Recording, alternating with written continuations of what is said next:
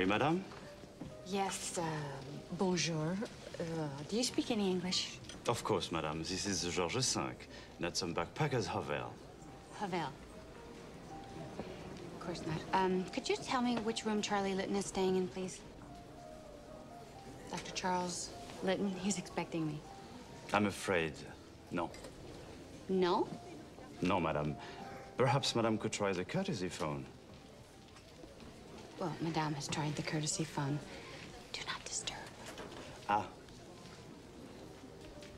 Look, I just spent 7 hours on an airplane crossing an ocean. I'm tired and I'm hungry and I just want to see my fiancé. Now, are you going to help me or not? Madame, it is my duty as concierge to vigorously safeguard the privacy of our guests. And if our guests need safeguarding from their own fiancés, well, after all, unlike some countries, France is not a nation of puritanical hypocrites.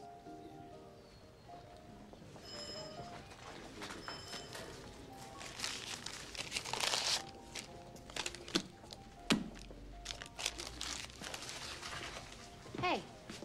Hey. I just gave you 100 francs. Oui, madame. And I took it. Merci.